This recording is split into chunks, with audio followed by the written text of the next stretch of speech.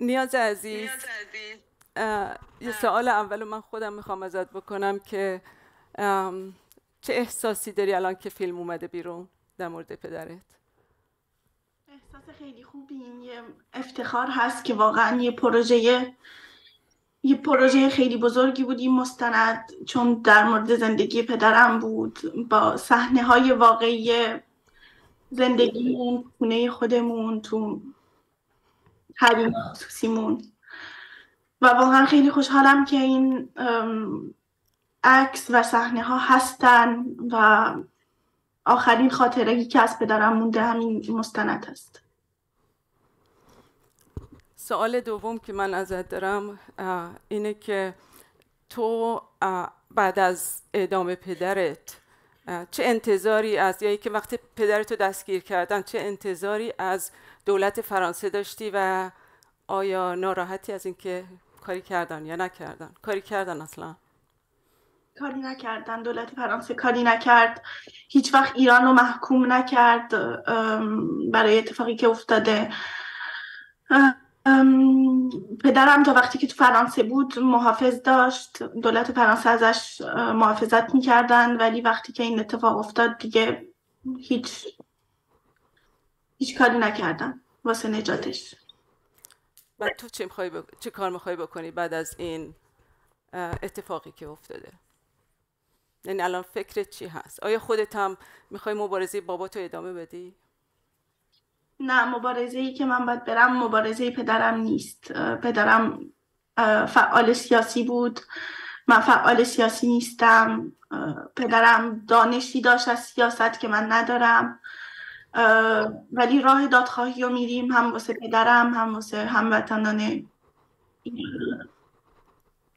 مرسی نیاز جان، همه اینجا عاشق تو شدن.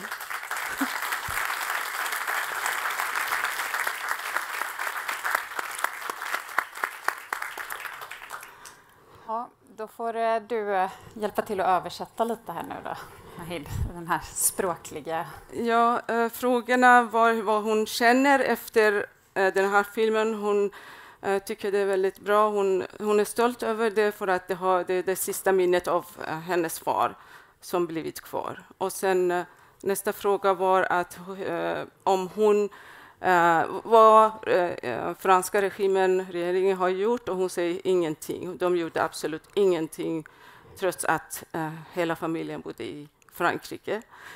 Och sen på min fråga om att tänker hon fortsätta sin pappas kamp, hon säger att pappa hade kunskap, politisk kunskap, men det har inte jag. Men det jag kommer att göra är att دادخواهی چی میشه؟ چی؟ Att rättvisat ska skippas. I can speak Swedish. Sorry. Sorry, I forget. Ja, vi har vissa språkliga utmaningar, men vi gör vårt bästa Hope här. to know that, but unfortunately, I can't speak your sweet language. Och det är väl kanske också lite symptomatiskt för situationen i Iran att alla står här och pratar olika språk och lever i förskingringen. Men jag tänkte väl börja med dig, Nahid, nu då. Om du med egna ord får säga, vad handlar den här filmen om för dig? I början när jag filmade Ruhollah, då det var väldigt spännande och hoppfull att det finns någon som avslöjar, som säger till mig första ord, han sa till mig när jag träffade, det är bara 3-4 månader kvar av att regimen faller.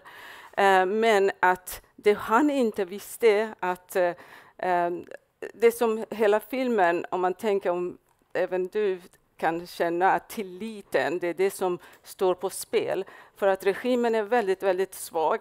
Man tror när man ser en sån film att regimen är så stark, man ska vara rädd för det.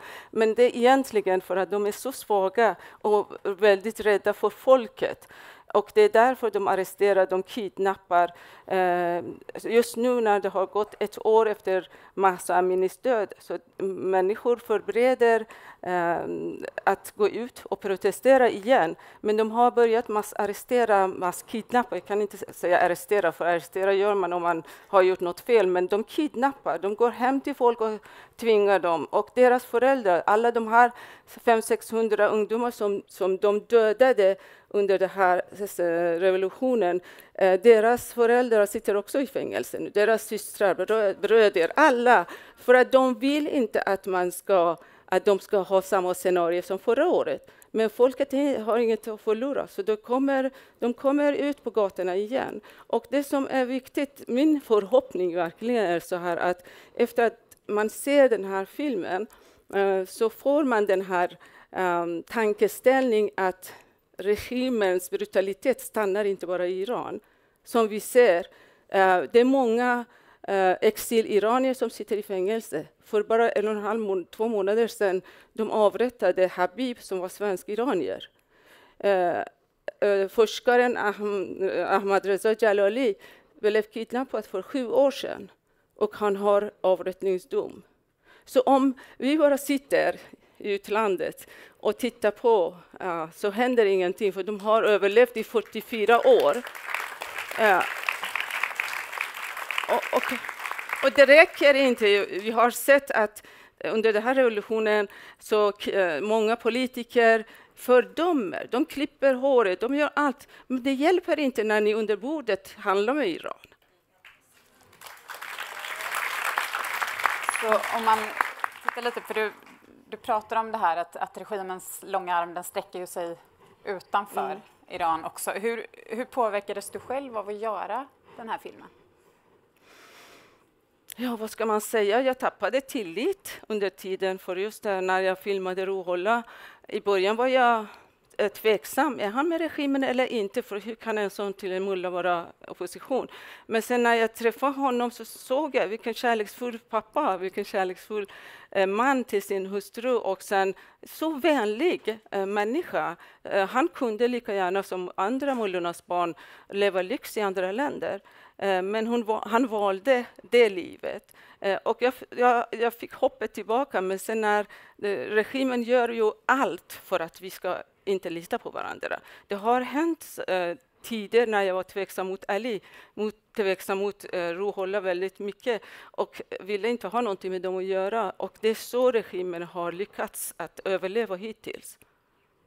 Du fick ju ta emot ett litet dödshot där också. Funderar du någonsin på att avbryta projektet? Nej, aldrig. För det spelar ingen roll. Efter varje film jag har gjort om Iran så jag får hotbrev. De har till och med ringt till Sveriges Television och hotat dem och sagt att ni får inte visa. De har anmält till granskningsnämnden.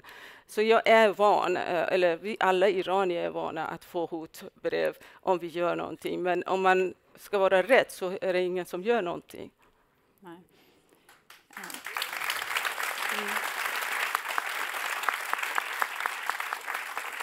Vi pratade lite om det innan här, om när man är så här hardcore-journalist så ska man hålla distansen till de personer man intervjuar, inte stiga in och ha egna åsikter och sådär.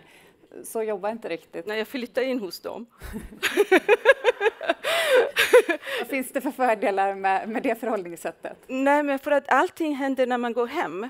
Jag bodde på hotell först, men sen när jag var hemma hos dem så det tog så lång tid. Allting som hände senare. Och sen, det är så hos iranier också. Och då sa Ruhollah, varför bor du på hotell? Kom hit. Men de hade inte extra rum så jag sov i fruns säng. Så vi sov tillsammans under tiden.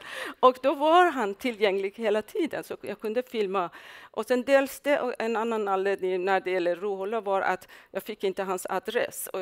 Och jag visste inte var jag var egentligen om jag inte googlade var jag var. Men egentligen sa polisen att jag inte ska veta var jag är. Och det är bättre också att man inte åker fram och tillbaka. Men när jag åkte till Kurdistan så från början så sa Ali att men du kan bo, jag sa, finns det något hotell i närheten? Och han sa, nej men varför ska du bo på hotell? Det finns ett stort hus jag har så du kan få ett rum. Jag var även rädd för jag sa, nej men är du inte rädd? Är du inte hotad? Jo, men jag har vapen överallt. Och då blev det ännu mer skrämmande för mig att det finns vapen överallt. Ja. Du pratade lite om det, men vad hoppas du uppnå med filmen? Jag hoppas verkligen att att andra, för att iranier gör allt för att störta den här regimen och de kämpar med att, ni ser, de vet att det med livet som insats går de ut på gatorna och protesterar. De gör det. Och de var så otroligt glada att de fick stöd från andra länder, för det hjälper, man får energi.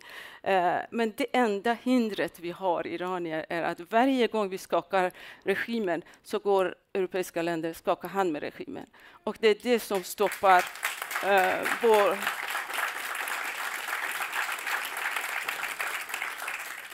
So we're going to let Ali into the discussion, and now we have to do this in English. I think it's going to be the easiest way to handle it. Right? So we're happy to have you here and see you live. Me too. I'm so happy, delighted to see you here. Thank you so much for everything. Thank you. I asked Nahid, from her perspective, what she thinks her film is about. So I'm going to ask you the same question from your perspective. What do you think this film is about? In my perspective, it wasn't a film. It was a real life about Ruhollah and I. And she documented very well. Thank you so much for your family. They worked maybe about 2 years, more than 2 years maybe. Yeah, she told the first time I audience how watched she the documentary. moved into your place. Yeah. It's hard to say. I think every value has a price, and price of freedom is expensive. It was a price for freedom in Iran, and that's it. I think, unfortunately, was so sad, but I'm sure until we have this brutal regime, we will see bloodshed more than this. And 16 of this month, become month, in September, will be first anniversary for, you know that, for brutal murder, Jina or Mahsa Amini.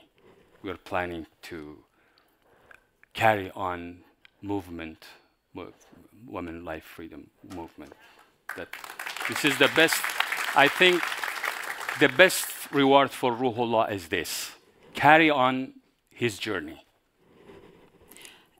We get to follow your work in the film as well. And at one point, it seems as if the regime is trying to lure you into a trap. Yes, right. Exactly. Do you think, could this film have been about you and could you have met the same kind of a destiny, do you think, as Ruhollah, or is there a difference? A few times maybe I told her, maybe you should wait until something happened on me too. The price of your documentary will be so high. And you know, this is a war between, I think, devil and between bad and good. This is old war, not in Iran, around the world. And we don't know what will happen tomorrow, but we should be ready. If this is about me or other activists, if we're afraid of this regime, we should get out from this work, get out from this job. We are fighting with this regime until achieve freedom for Iran and democracy. There's a lot of joking in the film about Ruhollah being killed, about you being killed, and so on. How does it feel now that we sort of have seen the reality? How does it feel to see those jokes now? A lot of times jokes become to reality in our life, even not just about politics. And unfortunately, happened about Ruhollah. If I want to say about myself, a few times they tried to kill me or kidnap me. For kidnapping, maybe they couldn't 2 times. After that, they tried to make an explosion. This is after this documentary, but they couldn't. Still, I'm alive, and I'm not sure about tomorrow. Thank you so much. Thank you. We can also hear Ruhollah say in the film that he will be vindicated once he is killed by the regime. Was he right? And this question maybe goes to both of you. Do you feel that he has been vindicated with this film? And after You know, I told you this is first time I watched this documentary. The whole one. The whole one, the final cut, I mean. Yeah. But I watched the time maybe one last year. It was you didn't edit it. I didn't see this part. He's talking about my brother, for example. I lost my brother, my younger brother, 35 years old, 10, 12 years younger than me. And you watched that, Ruhollah, warning me about my brother. All revealed news and information from Ruhollah was proven and true. At that time, a lot of people couldn't believe him. You know, sometimes it's, at this job, first mistake is last mistake. He had mistake, but he was amazing, and he was a good guy. I think he was telling the truth all the time. Sometimes our sources from Iran is not, you know, people ask me how you know this news is correct. I don't know, but we must trust them. Why? We are not in a normal country. We are not in Sweden. Here is free country, you have democracy, you have everything here. In my country, everything's reverse. So we cannot make the same rules for our country. We must trust them. Why? Because we need to have network inside Iran. Secret network built on relationship inside Iran.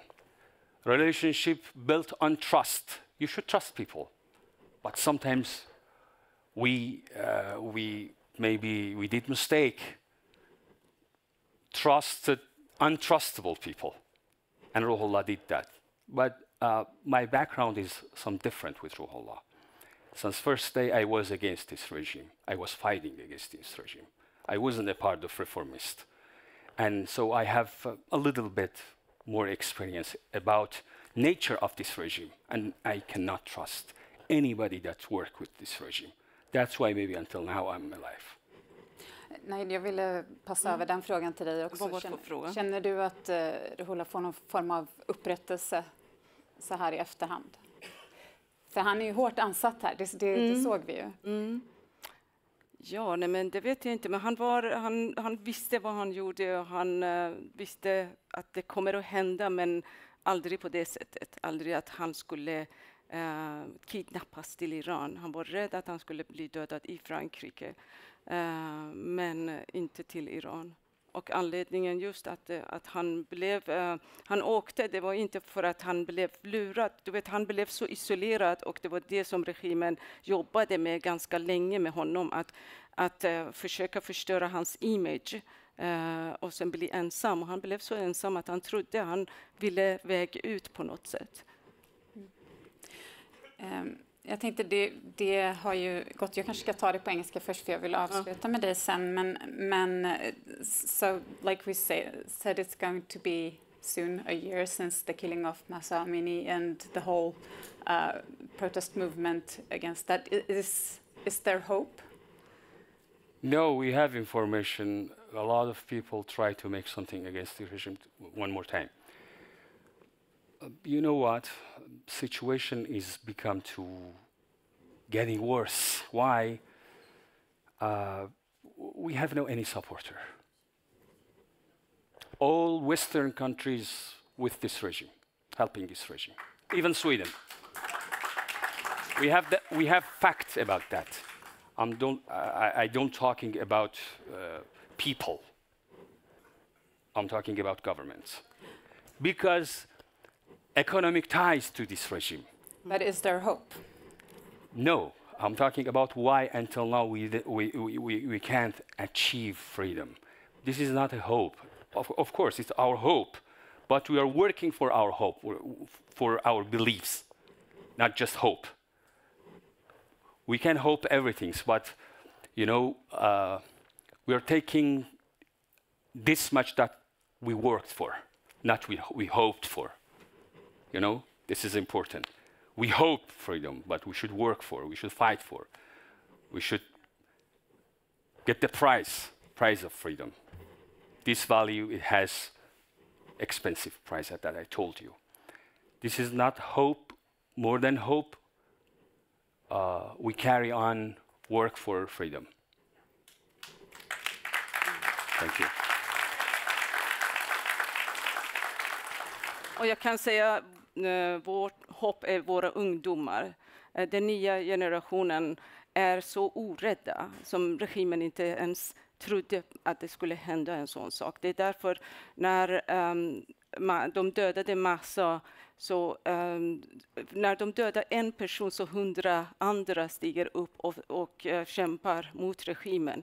Så min hopp är just ungdomar, de som är orädda. När jag pratar med mina vänner, kvinnliga vänner, och jag ser att hon ringer till exempel från sin bil utan slöja och jag är mer rädd än hon. Och när jag frågar, ja, men de har gett mig flera böter och nu tänker de ta min bil också, men jag bryr mig inte. För att jag känner att jag bedrar mina andra systrar om jag sätter på mig slöja. Så hoppet är att de blir fler och fler, och sen förhoppningsvis kommer andra länder tänka också att om det kommer demokrati i Iran så kommer det bli en lugnare värld. För just nu är regimen i Iran har sått frö överallt. Varför är islam så stor överallt? Varför ser vi, kanske vissa gillar inte det jag säger, varför ser vi så många kvinnor med hijab just nu? Varför har de fått så mycket plats i det här landet? Vi behöver inte, det är klart det är ens sak att tro eller inte tro, men vi måste vara försiktiga att de inte lyckas, för de håller på. Men vi slutar på en lite hoppfull... Ja, men jag har stor hopp, det har jag. Tack, Nahid. Tack så mycket. Tack. Thank you so much. Thank you. Thank you.